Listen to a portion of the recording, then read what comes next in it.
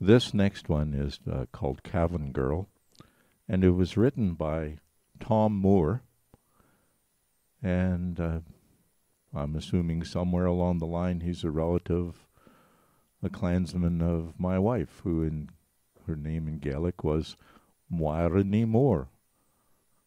Everybody knew her as Mary Moore. Okay. All right, so here we have Cavan Girl. As I walk the road from Killashandra, weary I sit down, for it's 12 long miles around the lake to get to Cavan town.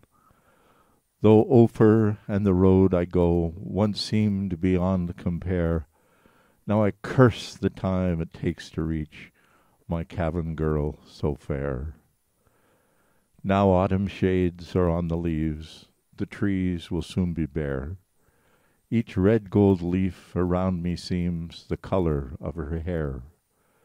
My gaze retreats to find my feet, and once again I sigh, for the broken pools of sky remind the color of her eyes. At the Cavan Cross each Sunday morning, there she can be found, and she seems to have the eye of every boy in Cavan town. If my luck will hold, I'll have the golden summer of her smile, and to break the hearts of Cavan men, she'll talk to me a while. So Sunday evening finds me homeward, Killashandra bound, to work the week till I return and court in Cavan town.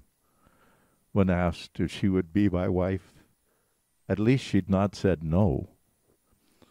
So next Sunday morning, rouse myself, and back to her I go. As I walk the road from Killashandra, weary I sit down, for it's 12 long miles around the lake to get to Cavan town.